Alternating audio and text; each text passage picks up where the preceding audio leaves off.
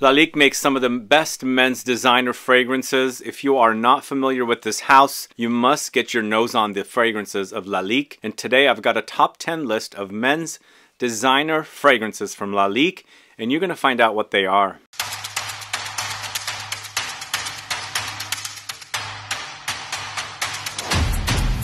Thanks so much for tuning in. It's Sebastian. I'm talking about Lalique, one of my favorite designer houses, and a lot of their fragrances can be found online at discounters for really great prices. For example, you can get Encre Noire Sport for around $30. So price points are really inexpensive, and you can get some really great smelling quality fragrances, and it won't break the bank like a lot of the big designers like Dior, Chanel. All of these big ones are raising prices up, and then you can find these fragrances for fairly decent prices online. So today I'm doing a top 10 list, mostly because there is a new fragrance from the house of Lalique called Encre Indigo.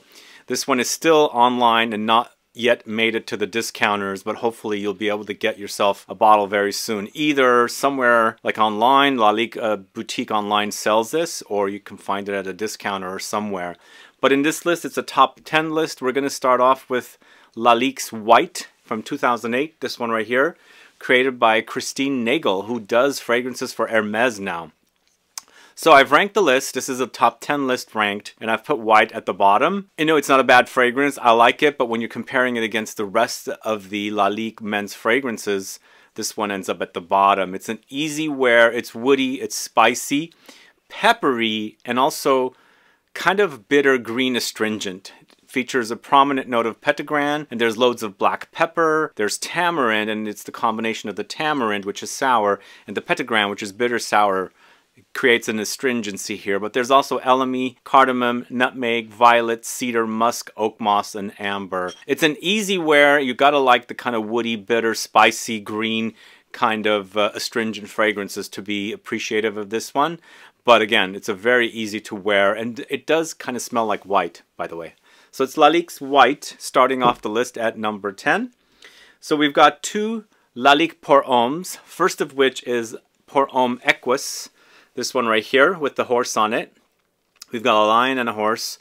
EQUUS came out in 2001, created by Emilie Bevierre-Coppermann. So this has notes of Juniper, Sequoia, Vetiver, Cardamom, Nutmeg, Violet leaves, Bergamot, Redwood note, lemon, and Mace. So this one's, to me, a very aromatic, spicy, woody fragrance. So it has all these spices and woods and aromatic notes, plus you're thrown in the violet leaves in here, which is creating an ozonic touch. So it's very watery, it's very fresh. Violet leaves is a kind of note you would wear when it's warm outside. If you like the idea of a fragrance that kind of wears like water, even though you're spraying on liquid, but the effect is water because violet leaves are ozonic and they create a watery touch. So this is the kind of fragrance you would wear. Look up my channel for violet leaves fragrances. But along the way, you also have more woods and fresh citrus notes and so on. You've got this really nice, very classy, gentlemanly, ozonic, spicy, woody fragrance. So Lalique EQUUS, this is Pour Homme EQUUS from 2001, is at number 9. And then Lalique Pour Homme from 1997, the one with the lion on it, is at number 8. And this one to me is more of a barbershop-y fougere fragrance, launched in 97, created by Maurice Roucel. Yeah, he does some great work for sure. I just didn't care for his Uncut Gem for Frederick Malle. This is featuring notes of lavender, iris, cedarwood, sandalwood, oakmoss, vanilla, rosemary, patchouli, amber, and grapefruit. Sure, it does have all your typical notes that go into create a fougere barbershop fragrance, but this one also has loads of iris, so it does create the powdery effect, some warmth in there with the vanilla, the amber in the base, the really amazing patchouli in there as well, the earthy touch. And then you've got citruses and woods in addition, and then that oak moss that comes in gives you a little bit of a more of a classic edge because the usage of oak moss has gone way down because of the IFRA regulations.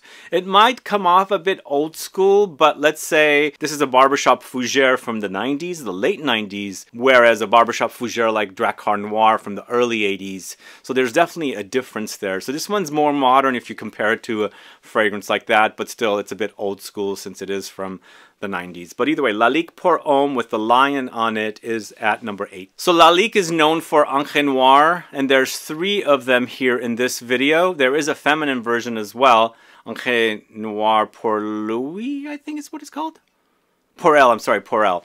That one I don't have in the video, obviously, because it's targeted to the ladies, but there's 3 Encre Noirs, and now we have the Encre Indigo as well. So there's 4 Encre something fragrances from Lalique, and they're known for the Encre Noire fragrances, as I said. That's kind of how I discovered the brand, and I've been impressed with their quality of the fragrances. Not only are they quality, they smell great. They don't really smell too much like a lot of other designer fragrances, which a lot of brands do smell like one another because they're trying to copy each other. And then also, the price points for these fragrances, once they end up at the discounters, you're going to get some good deals on these fragrances.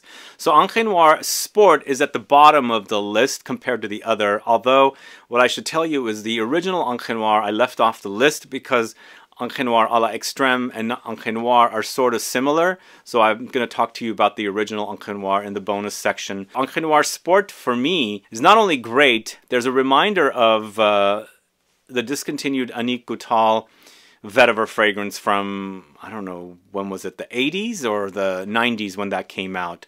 So this came out in 2013. It's Nathalie Lorsan creation. It's vetiver, cypress, grapefruit, watery notes, bergamot, cashmere wood, lavender, nutmeg, and musk. And for me, it wears very fresh. Even though you've got that kind of earthy, grassy, woody characteristic of the vetiver, which Encre Noire series is known for, this wears very fresh because not only do you have that kind of zingy, spicy citrus of the grapefruit, you've got watery notes here as well to give you this kind of watery, drippy, citrusy, zingy, spicy edge to the fragrance with all that vetiver in there. Along the way, you have some musk, lavender, some other spices and musky notes to create this really great fresh vetiver fragrance. So Encre Noire Sport from Lalique from 2013 is at number 7.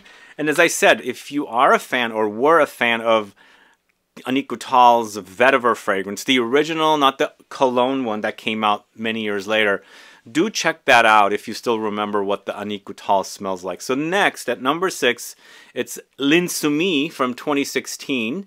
This is also a very unique take on a barbershop fougere fragrance. Remember I said this one with the lion on it is a barbershop fougere.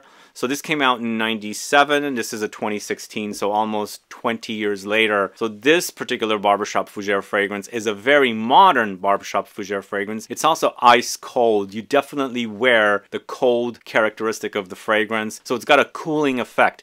Came out in 2016. It's a Fabrice Pellegrin creation. He works for Firmenich, where Nathalie Lorsan works as well. So it's interesting that the perfumers are in the same house.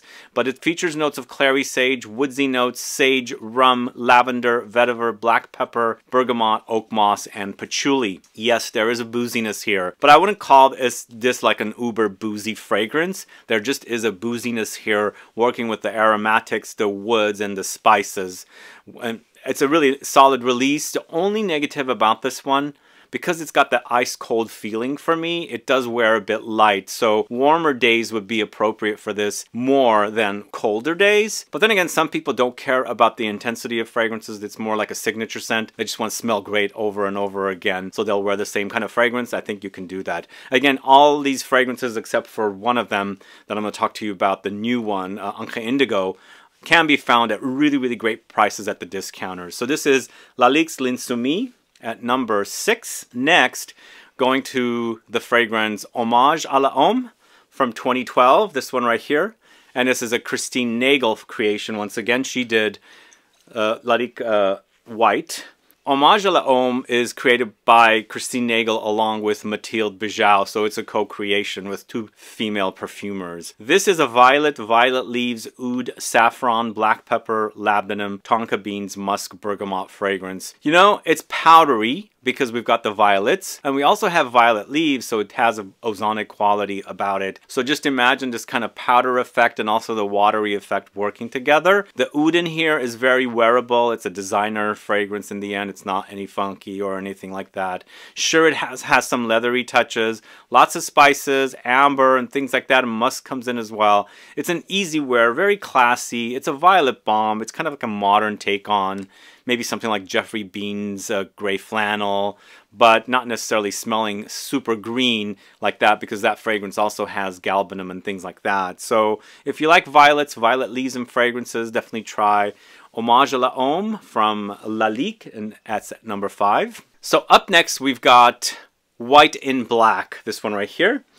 So White in Black came out in 2021, whereas White, I believe the original came out in 2008, from what I remember telling you. So many years later, this White in Black came out, which to me does seem a little bit like Layton from Parfums de Marly. So I don't see this currently at the discounters, but originally I bought it at a discounted price and I was happy about that.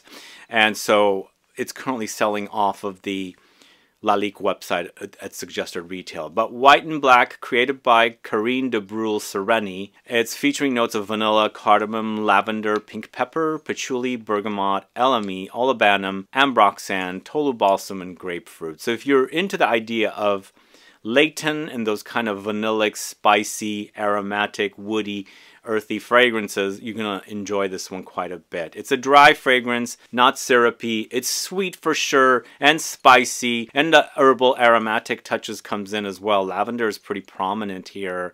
And then along the way, you'll have the musk and the balsamic notes and the citruses and things like that. I think it's nice. It does smell like Layton. If you're looking for an alternative, a cheaper alternative, you can find it at the discounters for even better. Because I bought mine for around $60 if I'm remembering correct. But it is around $130 for 100 ml suggested retail. So it's Lalique White in Black at number 4. Next, at number 3, it is Lalique's Encre Indigo. This is the latest fragrance for men from Lalique. Really solid offering. I really like it. It's a fragrance launched in 2023, created by Annick Menardo, featuring notes of vetiver, black tea, juniper berries, pink pepper, saffron accord, patchouli, bergamot, ambergris accord. So basically, they started a new series called Encre Indigo. I'm assuming that's what's happening here. So they've dropped the Encre Noire, which is vetiver and cypress mostly. Here, we've got vetiver with black tea. Black tea, vetiver has smokiness, black tea has smokiness, so there's definitely a smoky edge about this fragrance, and you're getting smokiness from the vetiver and the black tea. But black tea for me, or tea in general in fragrances, are super smooth and cozy. There's a soft spiciness about the fragrance here, even though it's got that kind of earthy, you know, rooty kind of vetiver that's in here. But along the way, there's spices, there's aromatics, a little leather comes in for sure from the saffron, earthy touches, and a bit ambergris, I guess. I wouldn't call this like really extreme in here. I think it just kind of creates a little bit of a ambery, you know, experience in the dry down rather than anything marine smelling, because ambergris comes from the whales from the sea. But I think it's a really solid release from Lalique. It's probably a little more softer than other fragrances, but I quite enjoy it. It gives me a very calming effect. Tea is very calming for me, and I think Annick Menardo did a great job. Remember also, Annick Menardo had done a fragrance for Bulgari called Bulgarian Black, the round bottle. This is not her first tea fragrance, I should say. Doesn't smell anything like that Bulgari Black. Bulgari Black had that kind of rubbery, leathery quality. This is more vetiver. There is smokiness here for sure, and pretty much stops there. But a really solid offering, Encre Indigo from Lalique. Hopefully they'll end up at the discounters very soon, and you guys can take advantage of it, because I had to buy that from the Lalique website, and they were out of stock, so they had to order it from France. It took a while to get to me. And so no like department stores sell it. At least I haven't been able to find it. The next one, at number 2, it's Encre Noire à la Extrême, my favorite of the Encre Noire series of fragrances. And to me, it's a very luxurious take on the original Encre Noire, which is here. I'm going to talk to you about it in the bonus section here after the outro. To me, they're both about the same price. You can find them for about 100 ml, $35. It's very inexpensive. But you got to be into vetiver fragrances. You got to enjoy vetiver. If you don't like vetiver, I've heard some really negative things about this fragrance, because people go from wearing something very sweet and mass appealing to a vetiver that they're not really used to. So it's not like a crowd pleaser kind of a fragrance. It's rooty, earthy, you know, vetiver, which is very woody. So we've got to be into those kind of notes. once you are aware of that and you know what you're getting into, you're going to probably enjoy this. And this particular version is the luxurious version. To me, the fragrance does remind me of Sycamore from Chanel. So if you love that fragrance and you're looking for a cheap alternative, why not go for this first until you can afford the real thing? But this came out in 2015. Once again, Nathalie Lorson is the person that created it. She created all the Encre Noire fragrances. Features notes of vetiver, incense, cypress, elemi, benzoin, sandalwood, patchouli, orris, and bergamot. It's a really, really great fragrance for a really, really low price. So if you're looking for inexpensive fragrances, most of these fragrances are going to be around $30, $40, $50 at the discounter. So you can get 2, 3, 4 fragrances now at the price of a suggested retail price of a fragrance at Macy's for the latest designer fragrances. So either way, number 2, it's Encre Noire à l'extrême. And at number 1, can you guess? Can you guess? It's Ombre Noire. So this is also Karine de Breuil-Sereny. She created Lalique White and Black. But honestly, I have to tell you something. She also created a fragrance for a jewelry house from France called Mauboussin. The fragrance is Une Histoire d'Homme Irrésistible. These two fragrances do have similarities if you haven't noticed it. So I had found during the pandemic bottles of Une Histoire d'Homme Irrésistible for around 30 bucks. I can't remember exact price, but a really, really great price. I did a video. Then all of a sudden, online sold out. This is a green woody fragrance with fig leaves. Here, it actually came out a couple years after Ombre Noire came out. Here, it's very similar.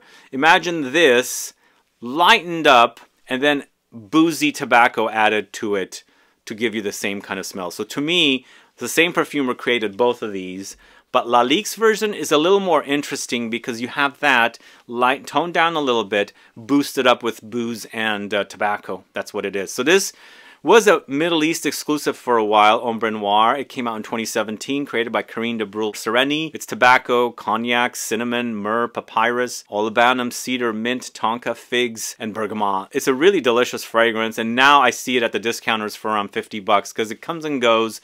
And if you are in the market for a boozy tobacco fragrance with this kind of green fig leaf running throughout it, it's fig leaves, it's not the fruits. At least I don't get the fruits of the fig with both of these. And with the Une Histoire d'Homme Irrésistible, it's even cheaper. It's around 30 bucks right now online, but this is even greener and more of a fig leaf characteristic in there, like the prominence of the fig leaves. Here, it's in there, but we're talking about more tobacco and cognac and cinnamon and myrrh more than the fig leaves. But both of them are really, really great, and that's why I'm putting Ombre Noire here at number 1. I think it deserves the number 1 spot, as I really, really love the way it smells. Anyway, Encre Indigo ended up at number 3. It's a really solid offering from this house. Let me know if you've gotten your nose on it, and let me know what you think about the other fragrances that I've featured here today. I've got a couple in the bonus section. Stay tuned for that. But do put a comment down. Let me know what your favorite Lalique fragrances are, and how would you rank this list as well. Put a comment down below so I can find out.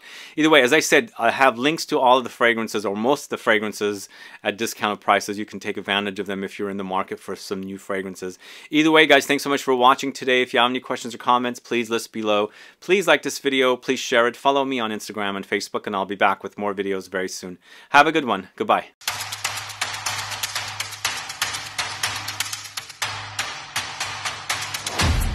Okay, as I mentioned, I'm going to talk about Encre Noire here. It's the original that came out in 2006, created by Nathalie Lorson, and then they did various flankers after that. They brought on the Encre Noire Sport, and then Encre Noire à l'extrême, and I don't know when the Pour Elle launched, the feminine version of Encre Noire, which to me kind of smells like Lyric Man, of all things, from Hommage. But the original that started it, to me, is a bit minimalistic and simplistic and linear for me. So I don't recommend it too much. I much prefer the à l'extrême, because the extreme is taking it to the luxurious level. But if you're looking for more of a simplistic, smoky vetiver fragrance with musk, cypress, and cashmere wood, this would be it for you. But the reason I left it off is because, to me, Encre Noire and Encre Noire à l'extrême smell kind of similar, except the à l'extrême is a lot more luxurious. But either way, that's Encre Noire. Last but not least, this one didn't make the list because I believe it's discontinued. I can't find it anywhere. This is Hommage à la Homme Voyager, which came out in 2014. I do have another Lalique top 10 list on the channel, which this is featured on, but I can't find this fragrance anywhere. If you can get it and you like the idea of it, look for it. Launched in 2014, created by Michelle Almerac and Mylene Alran. It's a patchouli balm with vetiver, papyrus, oak moss, cardamom, bergamot, amber, and vanilla. And to me, I feel like there's a little bit of rose in this as well, and it smells super fantastic. I've got a little bit left in this, and I'm going to cherish this bottle for a while because Michelle Almerac does some great work. I really like his fragrances. He does some good work, and he did a great job here, especially featuring my favorite note of patchouli. So either way, if you can get your hands or your nose on a bottle of Hommage à la Homme Voyageur by Lalique, do. I think it's worth it, but don't pay too much for it because, you know, it is discontinued. So most likely prices will be jacked up quite a bit. But either way, thanks so much for watching today's video. Stay tuned for more soon. Bye-bye.